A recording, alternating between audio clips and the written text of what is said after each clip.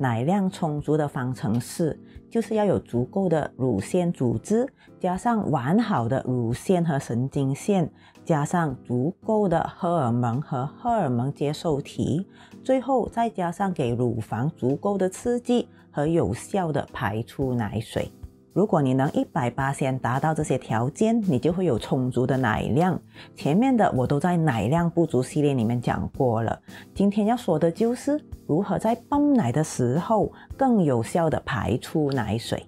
Hello， 我是 Lily。你可能会问 Lily， 为什么你不直接跟我说吃什么可以催奶？那刚才我说的那个方程式里面有没有说到催奶食品呢？没有哦。因为要增加奶量，单靠饮食是没有用的，你一定要在行动上努力。的确，我是有说过，饮食均衡，摄取足够的卡路里很重要。但是，无论你是不是哺乳妈妈，你本来就应该饮食均衡，每天摄取足够的卡路里啊。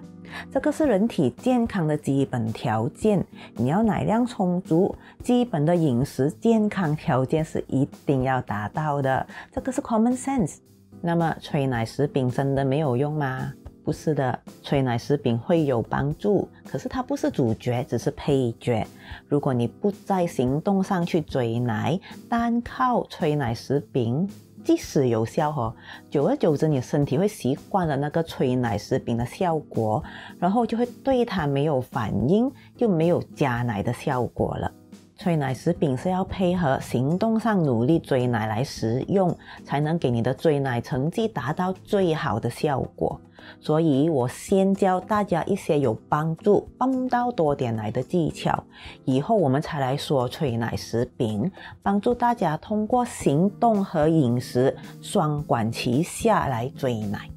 先说追奶最基本的事，就是你的 baby， 无论他愿不愿意吸你的乳房都会有帮助。如果你 baby 是愿意吸你的乳房的，即使只是一下子也好，都可以利用亲喂的机会来帮助追奶。情况允许的话，一边乳房亲喂，另一边泵奶。要是 baby 是完全不愿意吸乳房，那么可以的话，让 baby 在你身边 skin to skin， 抱抱，跟 baby 贴近，都会有帮助你的母性本能发挥，会有帮助制造奶水的荷尔蒙释放出来的。如果你有穿戴式的挤奶器，就可以尝试只是泵一边，抱着 baby 贴近另一边乳房，跟他说话也好，只是抱着让他睡也好，贴近 baby 嗅他的味道，都有帮助身体制造奶水的。没有泵的那边，如果漏奶，不要管它，不要停，塞一条手帕进去，盖着乳头，让它不会漏了就好。不要因为担心浪费就放下 baby， 继续一面泵一面抱着 baby， 泵完了一边才换去另外一边。如果你没有穿戴式挤奶器，可以尝试使用那种连接挤奶器穿在 bra 里面的 collection cup 来代替。如果连那种也没有的话，你就买一件 hands-free pumping bra， 因为 baby 本身就是最有效的催奶方法，所以我希望各位努力追奶的妈咪，情况允许的话，就一定要多用刚才教的方法。可是丽丽 ，baby 会嘎叫我泵奶哦。换个心态，不要嫌 baby 嘎叫， baby 只是要你的注意，要你的陪伴。你的人生经验比这小家伙多，反过来利用 baby 的贴身来帮助自己催奶。他可能会好奇你乳房上的挤奶器，你要满足他的好奇心，让他觉得挤奶器没有什么好玩的，就好像你身上的衣服啊，你的眼镜啊，你身边的日常用品这样子，它就是在这里的一个很平常的东西。当 baby 得到的结论是挤奶器没有什么好玩的，就不会去干扰你挤奶了。如果你阻止他去摸你的挤奶器，不让他碰，他反而会更好奇。那你的反应也是很重要哦。如果他去碰你的挤奶器，你就会紧张，很大反应，阻止他碰的话，他就更加觉得非碰不可的。所以小心自己的反应接下来要教你们一些要是 baby 不在身边，比如说上班时间没有办法利用 baby 的存在来催奶的状况之下，要如何泵更多奶。那记得帮我估计一下like button哦。首先我们要立下一些规则，第一就是你要在一个可以放松的环境泵奶，或者说是在一种能够放松心情的情况下泵奶，这个是为了不要让自己有心理上的压力，不会提心吊胆的泵奶。第二，不要看泵出来的奶量，不要一面泵一面盯着看泵到多少个 ounce 出来了，这个是一种压力。给你的奶瓶穿上袜子遮住，让自己看不到。第三，不要看钟，如果你的挤奶器会操作到一个时间就自动停了，那么你就不用担心时间。要不然的话，你可以 set 你的手机的 timer， 到时间了它就会自动提醒你，你就不需要一面泵奶一面担心时间了。第四，平常心，不要被泵出来的量影响信心，尤其是刚开始追奶的时候，不要给自己太大的期望，平常心，平常心。如果你的奶量是很少的状况，刚开始的时候，我建议你用小一点的奶瓶，小一点看起来比较多，视觉上骗一骗自己也是一种照顾自己心情的方法。说完了规则，接下来就是一些很少人会告诉你的使用挤奶器的基本知识。那首先，挤奶器喇叭尺寸。我知道，你有讲过吗？挤奶器喇叭尺寸太大或者太小会影响的吗？听我说完。我那个卖挤奶器的朋友 JQ 他有告诉我说，自从我那一个挤奶器喇叭尺寸的 video 出了之后，他发现很多妈咪太过在意挤奶器喇叭尺寸了。OK， 妈咪们，挤奶器喇叭尺寸只是一个参考，就是比如说你买泵的时候，如果可以选挤奶器喇叭尺寸呢，那么你就先测量自己的乳头尺寸来选最接近的尺寸。要是你目前用着的挤奶器是很有效刺激乳房的，你就不要去烦挤奶器喇叭尺寸，对不对？要是你的乳头会碰到喇叭，只要它能顺利滑动，不会痛，泵奶的效果也很好，那么你就不需要因为它碰到而买大号一点的。如果你会乳头疼痛或者泵奶的效果不好，不满意，你才去烦挤奶器喇叭的尺寸，好不好？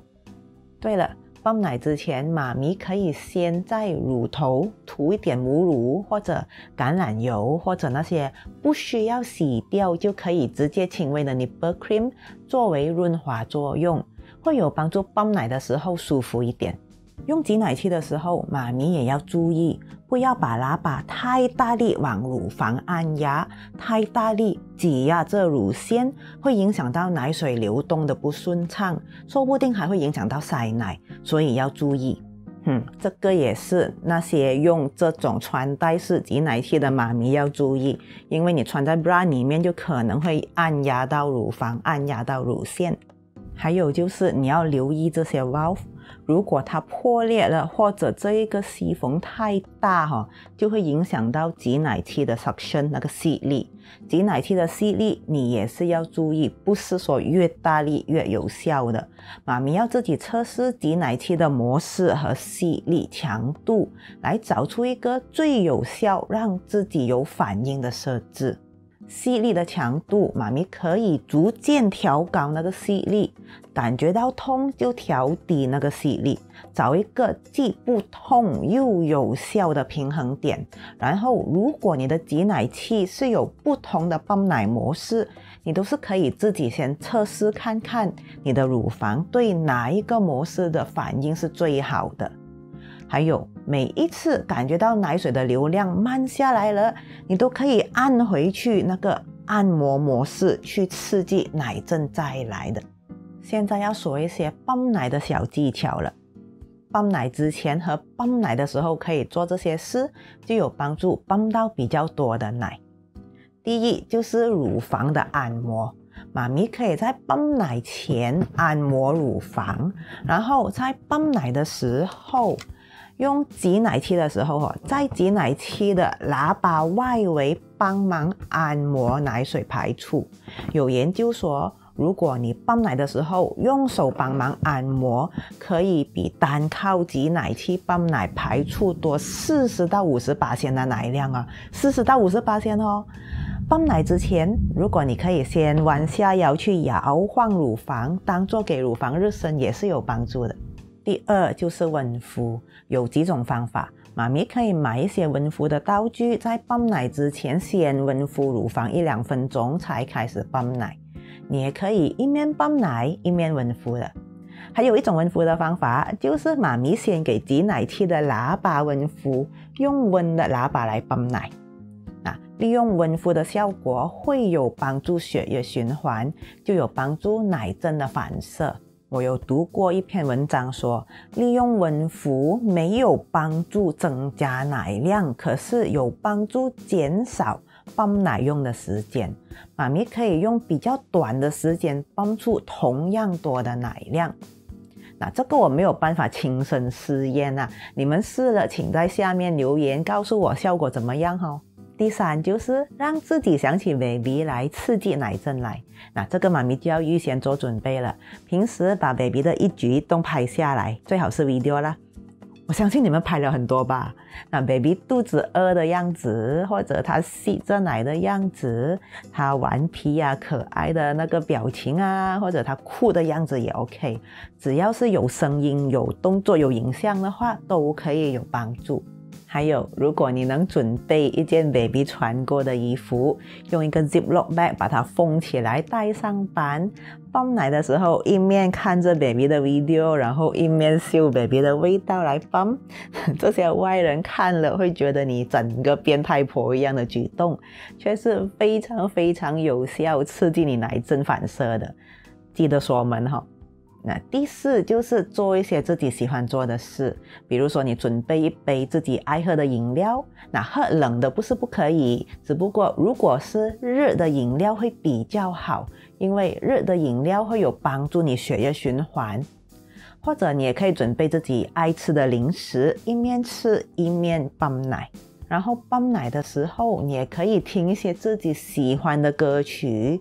也可以听 ASMR 或者一些喜剧啊，或者一些轻松的 video， 那这些都会有帮助你身体释放安多酚，安多酚有帮助你心情愉快，心情愉快了，轻松了，奶水就容易出来。第五就是 hands-on pumping， 就是泵奶的同时用手帮忙按压乳房，从最贴近肋骨的部分往乳头的方向按摩过去，要注意自己的力度，不要太大力到按伤自己的程度。从乳房的每一个角度去按摩，慢慢转换角度。如果你发现某一个角度按到特别多奶喷出来，你就先专注在那一边，到它没有再喷为止，才继续换角度。那这个方法是需要 hands-free pumping bra 才能够做得到的。如果你没有买 hands-free pumping bra， 待会 video 最后我会连接 DIY hands-free pumping bra 的方法。另一个方法就是妈咪先全靠挤奶器泵到七七八八了，放在一边，那记得先把那瓶奶盖起来锁好，然后只是泵一边，用手帮忙按压，要不然你也可以在泵完后只是用手挤，不用开机。今天我说的这些泵奶秘籍是有效的吗？是有效的，可是也要达到2个最基本的条件才能有效。第一就是你的挤奶器要适合你，你泵奶不会痛。第二就是你要根据自己的乳房容量来编排好泵奶时间表。如果你没有达到这些基本条件，这里教的方法帮助不会很大。对了，这一个也是可能有帮助的，因为这一个你拿来按摩你头顶会让你起鸡皮疙瘩，起鸡皮疙瘩就是可以帮助催产素，也就是那个让你有奶阵的荷尔蒙。试试看。